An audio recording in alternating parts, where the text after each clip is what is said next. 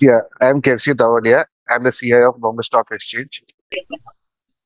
The biggest challenge all the CIOs are facing is the knowledge of cybersecurity.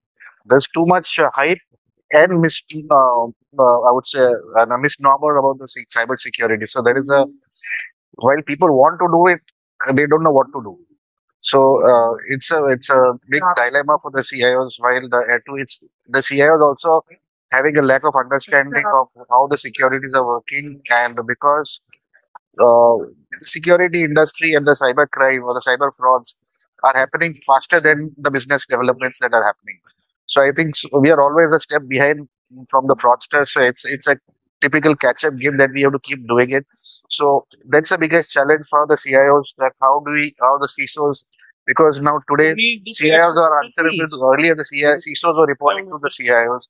Now the industry is changing. The CIOs are answerable to the CISOs. So that's a very big paradigm shift which is happening, and it's very difficult for the people to absorb that. I think that's one more mindset that people are facing, that who's senior, the CIO or the CISO. Like, but it's going to be a balanced uh, approach that we need to use in the organization. So these are all organization dynamics, and this is, I feel, while everybody is good in their own industry and doing things, but cybersecurity is going to remain the underlying common threat factor across the industry.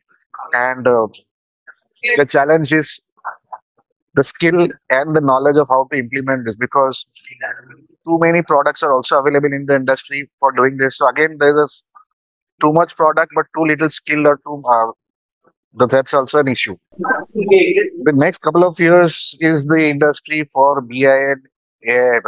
So now, since there is a lot of data that is getting churned out, a lot of data that is getting compiled and collected, and across industries, across verticals, there is going to be a huge demand for AI and ML, and a lot of these robotic decisions will be taken.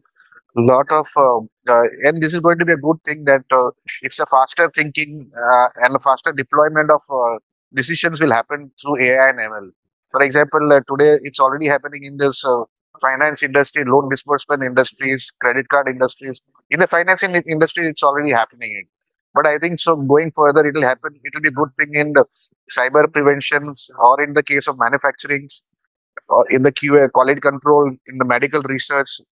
These are the areas where AI and ML is going to play a very big role in the next couple of years.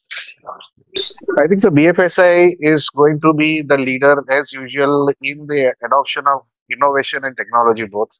And the brightest and the largest innovations have come in from the BFSI sector in adoption of technologies, and that's uh, you can see it, and India is leading the way in that across the world. So it's not only for the country. I think India is leading player under the innovations which are happening in the financial industry. For more updates from CXO TV, please like and subscribe to our channel.